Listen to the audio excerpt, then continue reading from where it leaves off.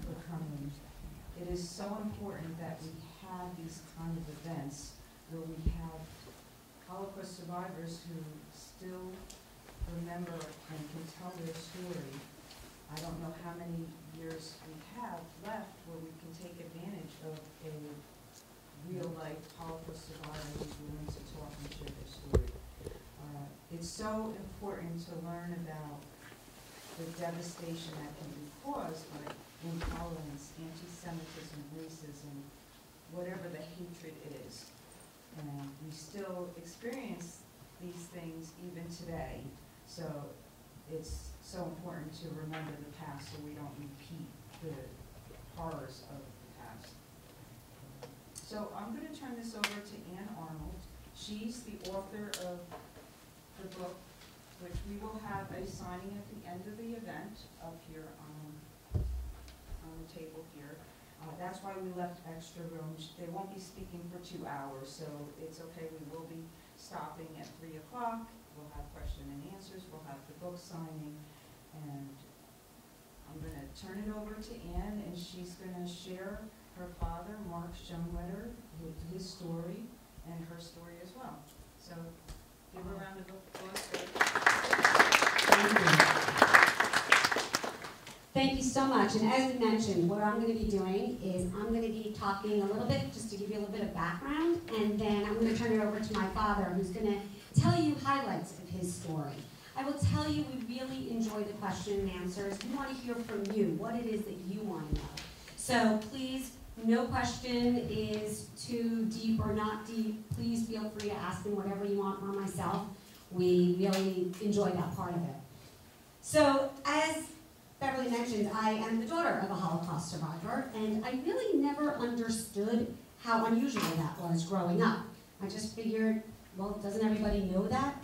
And it wasn't until I was in high school, writing a paper to try to get a scholarship for college, that I decided to do a questionnaire of my peers. I grew up in Livingston, New Jersey. I figured that most people there must know about the Holocaust and what happened. And when I created the questionnaire and asked what I thought was simple questions, who is Hitler? What is the Holocaust? Have you ever heard of Auschwitz? Those kinds of things. I was shocked that my own peers, a lot of them had no idea. It really shook me to the bone. There's a famous Nazi hunter. His name was Simon Wiesenthal. And he dedicated his life after the Holocaust to hunt down the Nazis. And he would start every one of his statements in America saying that every Jew alive today is a survivor. And I would say that I would take that a step further. You see, Hitler did not just target the Jews. He targeted Jews, gypsies, homosexuals, anybody that was against the Nazi regime. Priests were murdered. So I would argue that anybody that did not believe in Hitler's ideology is a survivor. Because what would have happened, just like it did in Europe, is when he defeated a nation, the first thing he would have done is told everyone to turn people in. And just like they did all over Europe, people would have turned in those that did not agree. Back when I was in high school, I did a little bit of writing. This was back when I was in my room and didn't really let anybody know that I liked to write, because, you know, who wants to know that? And this is a poem that I wrote back then, and I'd like to share it with you. Those of you who feel you are not affected are affected the most. Those of you who feel it did not happen to you will experience it the most. Those of you who don't want to remember will have the most terrifying nightmares. Those of you who think it never happened will live through it again. We hear the statement, never forget. And never forget, for me, has two meanings. The first is, we must never forget what happened. We must tell the stories of the past, not just to hear them, but to learn from them. What are the lessons that we can learn from what happens in the past? But never forget, to me, has a second meaning. We must never forget that there are actually good people in this world. I can't turn the TV on today without hearing about hatred and bigotry and intolerance and anti-Semitism. That's all I hear about. But I know through my own experiences and through my father's that it's because there are good people in this world that I'm here today. Let me give you a little bit of background. My father is from a tiny village in Poland called Brzostek. So if you think of a map of Poland, there's this tiny area down in this corner where there are places like Auschwitz in Belgium. Has anyone ever heard of Auschwitz? Okay. So the reason the concentration camps were put in this part of Poland was because it was such a far out place, there weren't a lot of people, and they didn't think they would be discovered. And if you put a pin in the middle of all of that, that's my dad's village. There were 1,500 people that lived in this village, tiny. 500 of them were Jewish. And it was a very vibrant community. Everybody lived very peacefully together. Of the 500 Jewish people that lived in this village, in 1942, and by the end of the war in 1945, by all accounts, less than 10 of them were still alive. 3 of them were my dad, my aunt, and my grandmother. My grandfather was the head of the Jewish community. He was a farmer. He employed a lot of people in the town. He was very good to his workers, which I believe is why a lot of them helped him so much. They lived in a small, modest house. They rented half of it out to the foreman in the fields. The name of the family was the Piwot family, and I tell you that because they were very instrumental in our survival. And we had gone back to Poland for the first time in the early 90s. It was a great trip. I got to see places that my dad had told me stories about. And to be able to go with your father and have him take you up to the attic, that you heard that story so many times, and going up the ladder and having you look in there going, that's where it happened, you see, that's where it was. And I saw there was this hay in the attic. And I remembered the story that I had heard my whole life about how they were hiding in that attic. And one day, my grandmother heard footsteps coming up. And she realized the Germans were coming. And she quickly took my dad and my aunt and buried them under the hay. And put her hand over their mouths and said, shh, not a word. Don't move, don't say anything. And when the Germans came into the attic, there was a pitchfork on the side. And the Nazi picked up the pitchfork and started stabbing into the hay. Because he figured if someone was in there, he sure would hit him. And I remember my dad telling me that story, and what he remembered was the swishing sound. That sound of that pitchfork going in and out of the hay. And I remember being there in Poland, seeing this place. It was surreal. I got to meet people that actually had saved him, and they were telling me stories from their perspective. But it wasn't until my second trip back to Poland in 2009 that I truly feel my life changed forever. You see, this tiny village has not had one Jewish person that has lived there since 1945. There was a professor from England whose family had emigrated long before the war, and he was tracing his own genealogy and found himself back at this little town, discovered there was a vibrant Jewish community, and asked if they could reconsecrate the cemetery. The town immediately said, of course, got behind the project, and they found out that my father was still alive and my aunt, and asked us to come to Poland for this ceremony. So we agreed to go. And when we first got there, the first stop we did was in front of the house that he grew up in. And we were just admiring the house, showing my cousin who had never been there, when these people from across the street started coming out of their homes. And they started pointing at my dad. And they're going, we know you. Aren't you the Schonwetters? And we're all looking at each other like, who knows us here? We're like, yes. They're like, we remember you. We used to play with you when you were a kid. And then they almost started purging their souls to us. And they said, and we remember when they used your house to separate the people. And that one man, and they turned to each other, remember that man? He tried to run away. And the Nazi beat him. And this, right here on the street, this is where he laid for 3 days.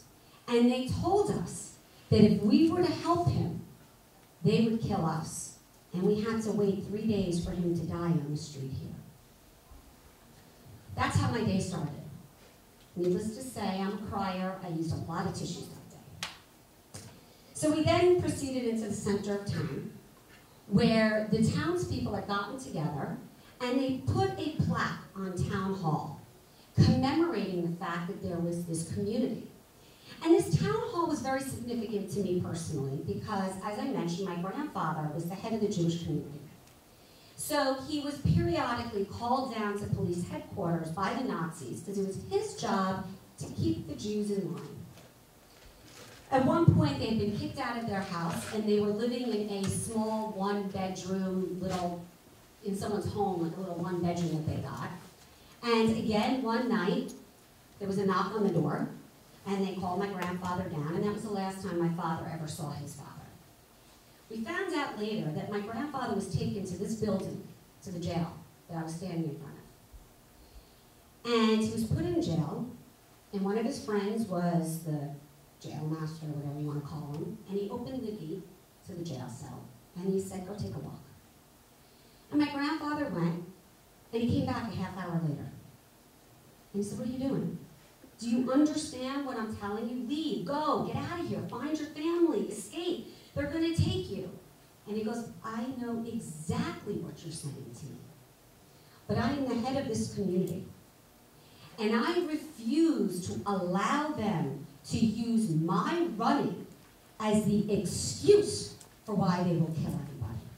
I will die with my people. I ask one thing, please, my wife and kids, I know they could survive. Please help them." And it was in front of this building that my grandfather had made this last grand stand, that they were erecting a plaque commemorating and acknowledging the fact that he had actually lived there. It was very powerful. And I thought that that was amazing because it was like 20 or 30 townspeople that came out to witness this. I said, wow, pretty cool, there's a lot of people here. So they then tell us to go follow the road down. We're going to go to the cemetery. It was about a 5-minute walk. It was such a pretty day. I felt like it was in the movies, like the white picket fences with the flower boxes, and we're skipping along like kids, you know, yeah, let's have fun. And as we turned the corner, honestly, we all stopped in our tracks. There was a huge tent that was erected in front of the cemetery. Over 600 townspeople had shown up to witness this day. We found out that the town had heard about what was happening. And you see, when the Nazis came through and they destroyed everything in their wake, they had used the stones in the cemetery as masonry work. And the townspeople started going into their own backyards and in their driveways and digging up anything with Jewish lettering and bringing it back to the town anonymously so they could put headstones together. They recovered 33 headstones, one of which was my great-grandfather's. If that wasn't enough, afterward, they put us on buses and took us to the local high school, where these kids and their parents Googled authentic Jewish food and created a buffet for us, 20 feet long. They created a small section for people that were kosher. They started to perform songs in Hebrew to us. Now, I want to remind you that not one Jewish person has ever lived in this town since 1942. They don't speak anything but Polish. Forget about English. I mean, we're so far deep in Poland that the first time I was in Poland, there were still horses and buggies there. And I went up to the mayor afterward, and I said, "I want to thank you for what you've done here." And he goes, "I don't want your thanks. No thanks are necessary. This was the only thing to do and the right thing to do." And that's when it hit me. The whole day, there was one thought that had been going through my mind. What's in it for them? Because there was no way that they were doing this just because they were good people, right? They had to get money for it, or maybe there was some press involved, right? I mean, like, who does this just out of the goodness of their hearts? Because my whole life that I grew up, I kind of knew that because I was Jewish, the people didn't really like me. I knew that my dad was hunted just because he looked different or because he believed in something different. And when the mayor said that to me, it sounds totally corny, but my life was changed forever. Because I realized that there really is goodness, that there are really good people in this world. And that's why when I came back, I decided it was time to get my dad's story down. I took the next 6 months and I started interviewing him every week. He was really annoyed with me. Every week I'm making him sit down and interviewing him. And I started a blog. And I really did it for my family, because a lot of my family didn't really know about what had happened to my dad. I did it for my kids. Years later, it eventually got turned into the book. But now my dad and I and my sister as well, we're on this mission to go around and to spread that word, to make people understand. We have a choice. We have a choice to either be those people that are going to spread hatred and spread intolerance and spread all that anti-Semitism we have, or I'm choosing to look at the goodness. And I'm hoping that if we can get enough people to choose goodness and peace and tolerance, our voices will eventually be louder than those of hate. It's not by yelling, it's by understanding. I want to leave you with another poem that I wrote, and then I'm going to introduce my father. Go to my here.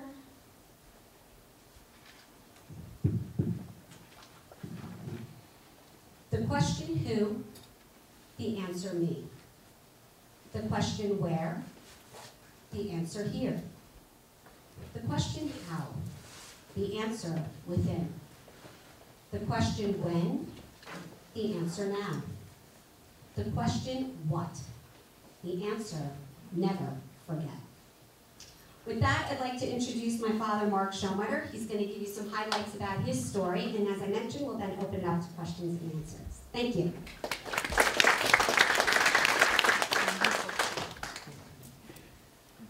Well, hello everybody. Hello. And I want to thank all of you for being here and listening to my story of survival. Well, you're looking at the most lucky man in this world, because I survived the Holocaust, and I did survive thanks to my mother. She was one of the most bravest women, and she was going through those years hiding and little feeding us, whatever she could feed us with, through all those 4 or 5 years during the war. Well, let me tell you, let me start the story when the day that they took my father, when my daughter mentioned, and he came back to the cell, to the prison. That was the last day that we saw our father. And in the evening, the same evening, the wife of the Polish chief of police in this town came in, and she told my mom, listen, I overheard the Germans they were talking to my husband, and they mentioned to him that in the next couple days or so, they're going to take all the people, all the Jewish people out from the town, and I don't know where or what, but that's what they said. So I suggest that you take your kids and try to hide somewhere, escape from the town. My mom says, thank you. And then she sits and she thinks what to do. Well, she decided to take me and my sister, which was younger than me yet, and we went. She took us back to the house that we were told to leave, our own house, and she went to the Polish family that worked for my father, and she comes to Mr. Piwat, and she says, can you give me some idea what to do, because I heard that they're going to eliminate the whole town, so what should I do? Well, he says, it's late in the evening. Why don't you leave him here and let him sleep with my kids? And you go to my cousin, and tomorrow morning, I'll bring him in, and then we talk and we decide what to do. So I went and I went between the kids, went to sleep. Next morning, early in the morning, the Gestapo is coming, the Polish police is coming, and whoever was in charge goes to Mr. Piwat and he tells him, the Schonwetters are hiding here. You're keeping them here. Show us where they are. And he says, they're not here. So the German looks at him and he says, let me repeat to you. We want to know where they are because we don't want to waste our time and look for them. Because if we're going to find them, you're going to be killed and they're going to be killed. So where are they? So he says, you're welcome to look around and see if they're there or not. So he says to the rest of the Gestapo, go out, look for them. They go out and he is walking out from the room and then he stops, he turns around, he looks around and he approaches the oldest daughter and he says, can you tell me how many brothers and sisters do you have? And she, without any hesitation, says, 8. So he goes, he counts, 8. So he walks out. So the father says to the kids, up, get up, quick, get dressed, up, get outside, take the horses, cows, and make yourself busy. And he tells me quietly, and you go out with them, however, don't come back to the room anymore. You run into the bushes, hide there, and I will find you. Well, let me just say that was the first lucky thing that happened to me, that she was smart enough to count me in the amount of brothers and sisters. Well, anyway, he came in, he took me, met my mom, and he recommended to my mom that he's going to take her to a ghetto because he feels that over there people live, there are a lot of people in there, and he figured that those here, Gestapo, won't go to this town and look for you, so you'll be safe there. So let me take you there, and you live there. And that's what he did. We went into the ghetto, and Mom took us and we looked for a location. It was very difficult to find anything because there were a lot of people. All the houses were full with people, not only in the houses, however, people lived on the streets. But my mom got lucky. She found a little space big enough for 3 people just to be sitting next to each other. And we started living in this ghetto this way. Well, I don't have to say how the conditions were, but they were horrible. There was no food. If you got sick, there was no medicine. There was no clothes to change. Whenever we walked into the ghetto, those were the clothes, and that's what we wear day and night. That was the only thing what we had, and that's what you lived like. Well, my mom got sick, we were sick, we got lice, so my mom shaved us.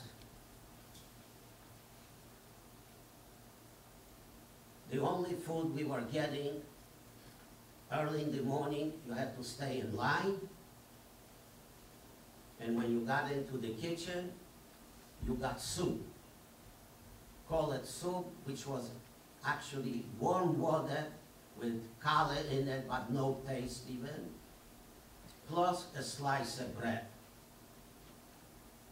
Then in the late afternoon, by the evening, you were staying in line again, and again the same thing you got.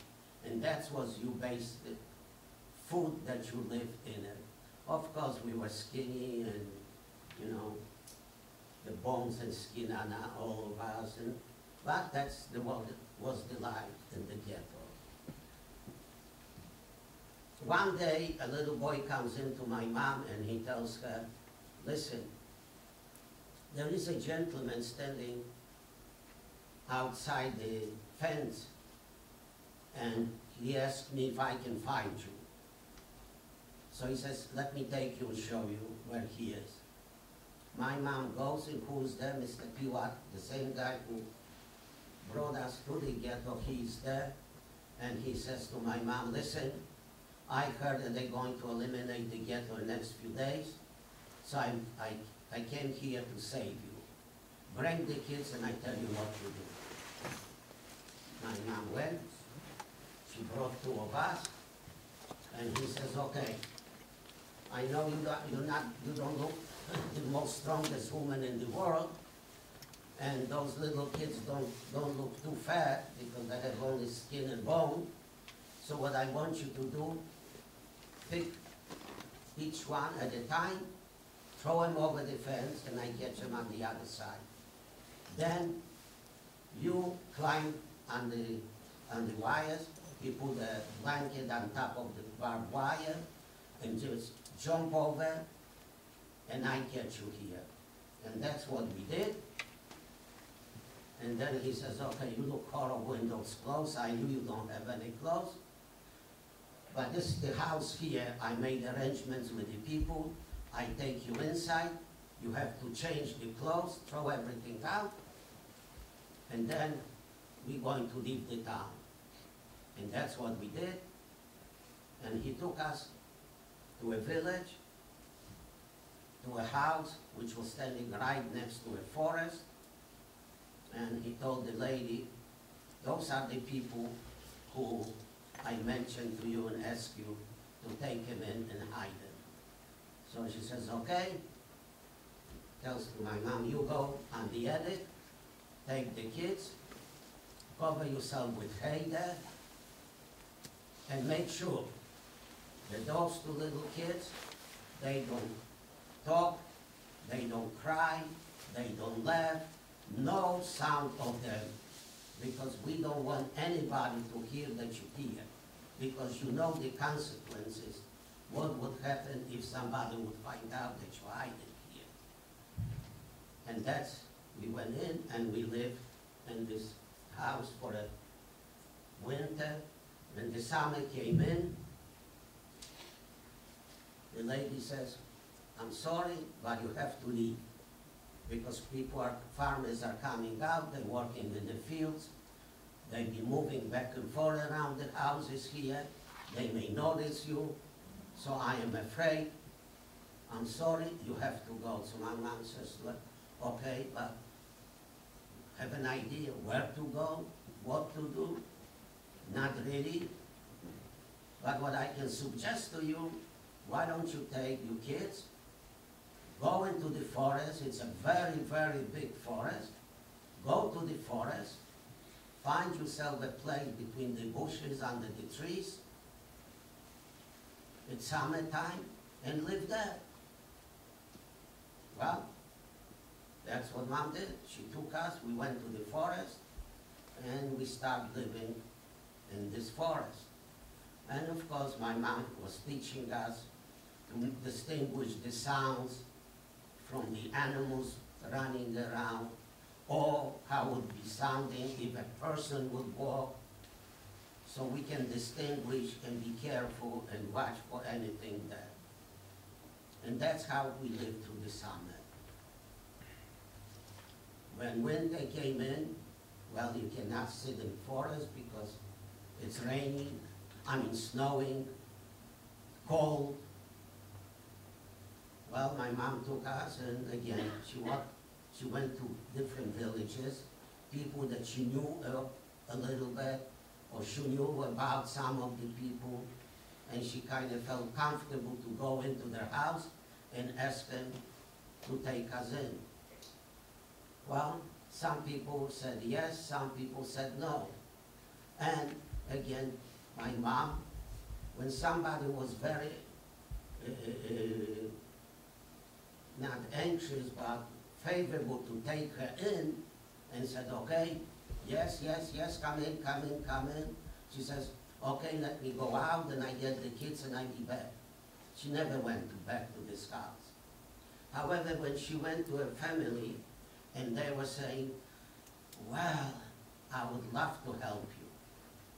I feel sorry for you and your little kids, but you know, we're scared.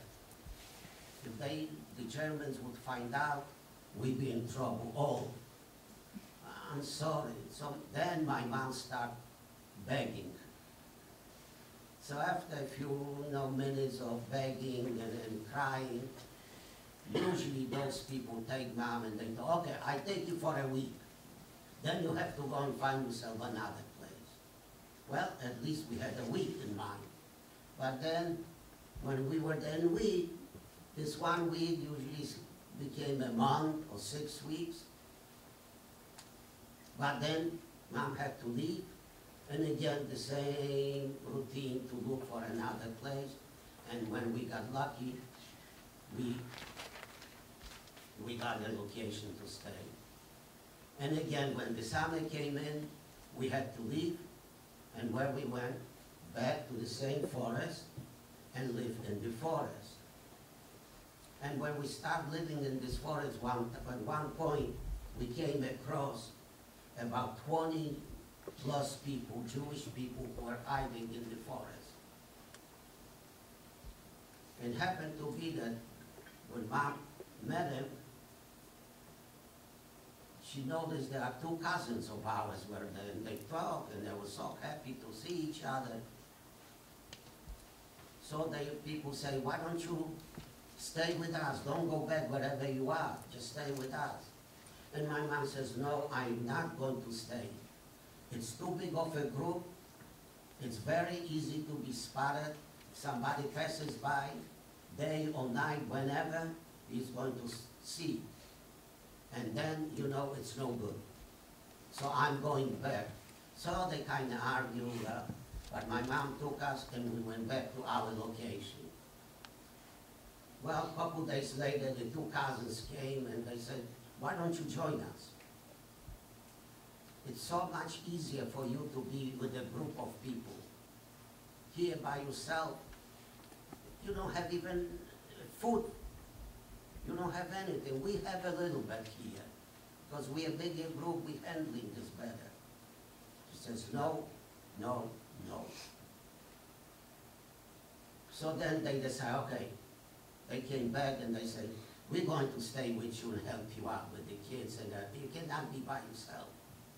Anyway, not long after that, we hear shots.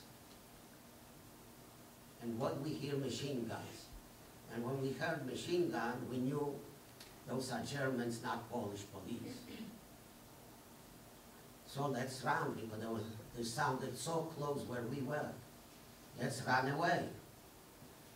So, where you run? Forward. Mom stops them and says, no, we're not going to run forward. We're going to try to go and sneak around behind them where they were already. Because if they're going to go forward, they're going to know there's a place, they're going to know that other people are here. What are they going to do? They're going to continue going till, and we're not going to be able to escape. So, that's what she did. She took us, and then they follow us. We sneaked through the Germans in the back, went to a different part of a forest. We were sitting there for a whole day. Then, late afternoon, quiet everything, we went back to the location. Well, when we came back and looked at the location where they were, what we found? Only dead bodies. Everybody was killed. So again, thanks to my mom, we went through many other, call it miracles at that time. Well,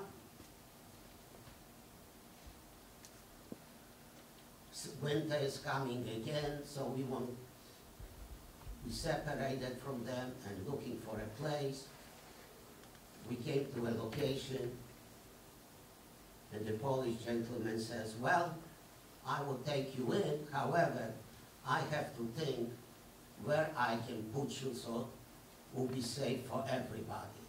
So give me a few days, 2-3 days, and come back and let me figure out what to do. All right, mom couldn't wait too long, but she was anxious, but she was waiting the 2-3 days. Came back to the location, and he says, okay, let me show you what I think, what I would like you to stay. If you want it, you stay. So he takes us in to a pigsty, and he shows us that he did a hole in the ground, and the hole big enough for about 3 people, just be one next to each other. Maybe this high, you couldn't sit even, just lay in it. And he says, if you want it, that's the place what you're going to hide. And I'm okay. I will, I take it, thank you. So he says, okay, go in, lay down. We did.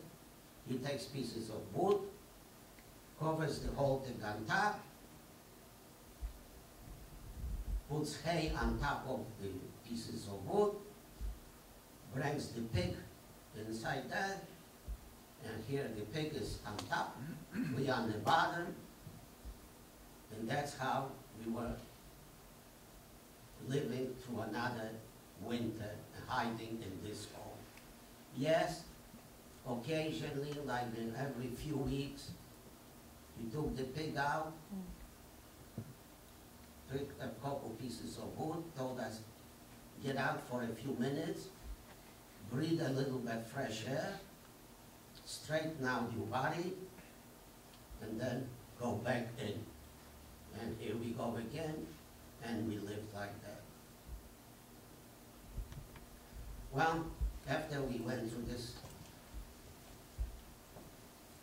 winter, then we went back to the forest. However, we couldn't stay too long in the forest because the front, the German front, it was, and the Russians were coming closer and closer, and we saw the Germans, you know, with tanks or artillery moving back and forth through the forest, and they were shooting. So, my mom, we cannot stay here, so where to go? But what do we see? What mom sees is Polish people, refugees, escaping the fighting from the front, going deeper into the German side. So what mom did, she took us, and she told us, okay, your name in Polish is this, your name is this. She gave us names, and she told us, when we be lucky and somebody will take us, you don't talk much, don't say anything. You small kids, you don't have to talk. Just follow whatever it is there. And she started explaining to us the procedure, how people live in a Polish house. Finally, we were lucky enough that a Polish family took us in. We took another 2 families in, and we lived in this house. Well, we did, you know, going through the style of life of Polish people, because, you know, in the morning, breakfast, everybody sits down, is doing the prayer, is crossing themselves. Sunday comes, everybody goes to the church. So we have to be careful, you know, what's going on. And people are getting a little bit suspicious. a woman with 2 little kids. And they asked her, where is your husband? Why are you only with the 2 little kids?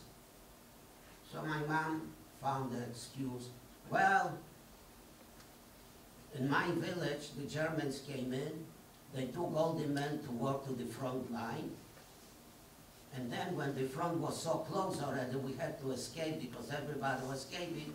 So we escaped, and I don't know what happened to my husband. He's just probably working just someplace for the Germans. Well, she told him the story, but they weren't, you know, too convinced that that's the truth. Well, one day, on a Sunday, everybody goes to a confession, to the church. Well, we have to go to the church to the confession. My mom didn't have, I'm sorry to say, experience in it, what to do and how to proceed there. So when her turn comes and goes right in front of the little window where the priest is sitting on the other side, she comes in, she sits down, and she says, Father, I came here to confession, and I know when you do the confession, you have to tell the truth. So let me tell you the truth. I am Jewish. I am here with 2 little kids, and I'm trying to survive the war. There is nothing else I can tell you. It's, you the priest, so I'm telling you the truth. So he looks at her and he says, listen, my child, you're a brave woman. You survived so far, and I'm sure that you will survive. It's very close to the end of the war. You'll be soon liberated, the way it looks like. So just go out and continue doing what you do, because you're doing very well. God bless you. My mom got up, walked out, all the people standing when she outside the church already, and he comes out and he goes to my mom. He puts his hand over her shoulder and makes believe he's talking something to her, and the people saw, well, if the priest is so nice to her and talks to her, then our suspicions, whatever she is, were wrong. And she was accepted as part of the whole thing, and that's how was another, call it miracle, that we, thanks to my mom, continue living. Well, anyway, soon after that, 1945, in the beginning, like February or something, everything quiet down, no shooting, no fighting, quiet for a week or so, no movement of any armies, we didn't see anything. Then all of a sudden we see some soldiers walking. You didn't know who the soldiers are, because they had different uniforms, not German.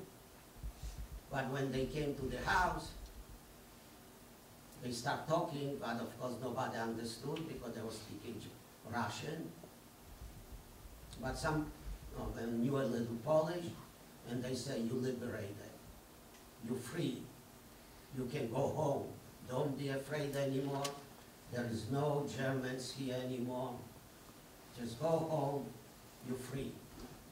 And that's how we were liberated, and the war, for us, was not the end of the war, yes, but for us, this was the end of the war.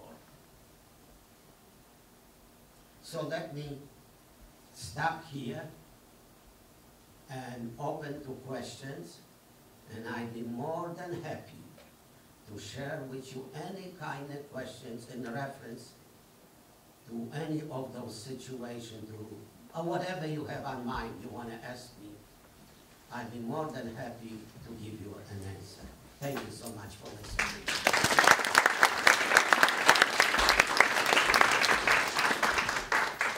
So who's the first one that's gonna be brave enough to ask the question? Yes. I'm one of the teachers here, so I'm pretty brave because I'm used to speaking in front of people. When you talk about this time frame, when exactly was it that the Germans came to the village in Poland to the time that you were liberated in 45? Wasn't clear on So if you in told us the year. In 1939, when the Germans invaded Poland, a few months after that, they entered the village. They were there occupying it, and in 1942 is when they rounded up and exterminated all the Jews in that village. So he was actually hiding from 1942 to 1945 for 3 years. Yes. How old was he when that took place? Old. When he started hiding was 9. He was, from the time he was 9 through 12 is when he was hiding. He was about 6 when the war started. Sorry. I was just wondering, whenever you were living in the pigsty, how often were you eating? In the pigsty, how often were you eating? Well, when he made the room for us in the pigsty, he made a little hole on the side so he could take, let's say, just pass by a little something. So he used to give us occasionally soup or piece of bread. Every day or every 2 days, we used to get something to eat. There's a question here. Yeah, right there. What was your mom's name? His mother's name was Sala. Sarah. She was smart. She was very smart. Very I think there was there a question on this side or right over there in the back row? And Sorry, how'd you get around language-wise? Because well, in Poland, everyone was speaking Polish, oh, okay. and he was in Poland the whole time. Oh, okay. Oh, okay. Yes. I was just wondering with the pigsty thing, because he mentioned that they would be let out from that hole that they were in, after a week or so, just to clean it out whatsoever, to get fresh air. What about doing your necessities, like peeing and stuff like that? Of course, it's like... So, Dad, when you were in the pigsty, how did you, what if you had to go to the bathroom? What if you had to do things? What did you have to do? We did it, everything down there, and we lived with it. They just had to live in it. They Moved just a did little what they bit, were. shoved ourselves into a little corner, and we kept everything there because there was no other choice. And with the pig being on top, the smell, It everyone was the assumed same was the thing, pig. or worse. I don't know which one was worse. How did your sister handle it inside of them? How did his sister handle it? How did your sister handle all of this? Well, basically more or less the same. The only thing, because she was a little younger than me, so she was more trying to cry or say something, but my mom was making sure that she'd be quiet, and the minute she started crying or something, she tried to find some kind of a story, make her feel comfortable, and promising her who knows what. So she quieted down, and it was okay. It was difficult. It was harder. I know my aunt, because as my dad said, was younger, and through researching for the book, she actually at one point, my grandmother had to try to send her away because she was causing too much of she was too loud. And it didn't last very long. It was not a very good situation, and they got her back. And unfortunately, she got so traumatized that she never cried again after that. But it was not easy. Yes. How did you manage to eat in the forest? To eat in the forest? Yeah. How did you eat in the forest? Well, in the forest, my mom used to take us and look around and look for wild mushrooms, berries, or anything else that looked for her that we can eat and not to get poisoned from. And basically that was the food for us, what we ate. Occasionally, this Mr. Pewat who took us out and used to come in and bring us a loaf of bread, or sometimes if he was lucky to bring us 2 loaves of bread. So we had additional a little bread, and we were slicing it thin and take a little bit at a time so it would last us much, much longer. And that's what we basically ate. When you were in the forest, did you build fires, or were you afraid that the smoke would get you seen? Well, yeah, very rare we build a fire. Number one, we need matches or something to start this. Number two, the only time if we did already something, we made sure that we were going, and my mom was looking for pieces of, call it wood or the branches, that they are very, very dry.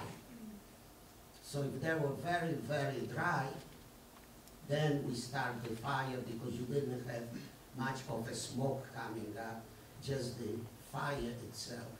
But very rarely did this. Yes. Did your mother ever make contact with the gentleman that saved them from, or saved you from the ghetto? Did you ever keep in touch or make contact with the people that saved you from the ghetto, the Piwa family? Oh, definitely. My mom was after the war, my mom was constantly in touch with them. And as a matter of fact, she promised him that if she survives, we had a little house next to our regular house where we live. And she promised to give him this house. And after we survived after the war, she went and she gave this family this little house in appreciation and thank him for all the things that he did to us. And then she was constantly in touch through the years with the family. We went back again to Poland a couple of years ago. I took my younger daughter with us.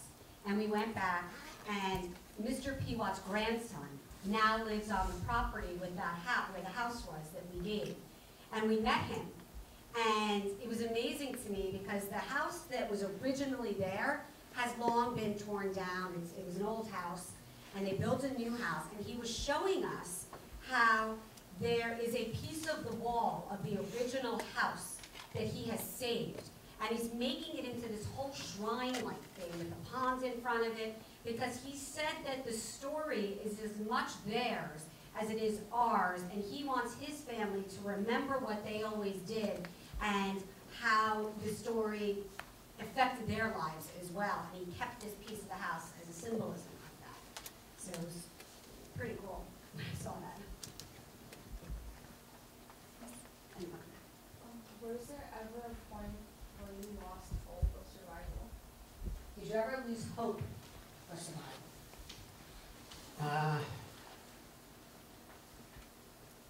Honestly, I don't think me or my sister, being so young, realized of the circumstances. We did know how horrible it is to live under those circumstances, but we didn't understand exactly what's going on, why this is happening. We didn't have the knowledge of this. So we complained to my mom constantly. We hungry, we dirty, we wet. Why? How long? And she always found the excuse to give us hope. Always the positive way she was looking and promised us, okay, you just wait another few days. You see it's going to be better. So we lived under this, way of thinking. And that was our hope, her explanations, and looking, explaining, that was our hope. I don't know if it's correct answer, but that's what it was. Yes. Where did you go after the war? Where did you live after the war, and then when did you come to the United States? Where did you live after the war? Where did you live? And then when did you come to how did you get to the United States? Well, after the war, for us ended, we still lived for maybe a week in this Polish family house with other people. And then Mom says, okay, let's go back home. Where else are you going to go? You go back home. So we went back to our little village, went to our house, and our house was a little damaged because the war was going through, the front was going through this village. There were not many people back yet, Polish people we're talking, who escaped the front lines. So we lived there for about a week or so, and then we went to a larger town. So we went there and we lived in this town from 1945 after the whole thing. We lived in Poland till 1957. So we lived quite a few years under the communist regime in Poland. And then in 1957 there was a little change in the Polish Communist Party.